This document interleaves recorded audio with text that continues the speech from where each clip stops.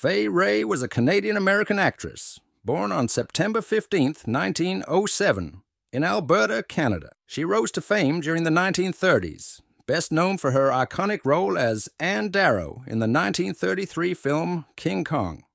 Wray's career spanned over 6 decades, featuring roles in numerous films across various genres, including horror, drama, and comedy. Wray's contribution to cinema extends beyond her iconic role in King Kong. She showcased her versatility in films like The Most Dangerous Game and Dr. X.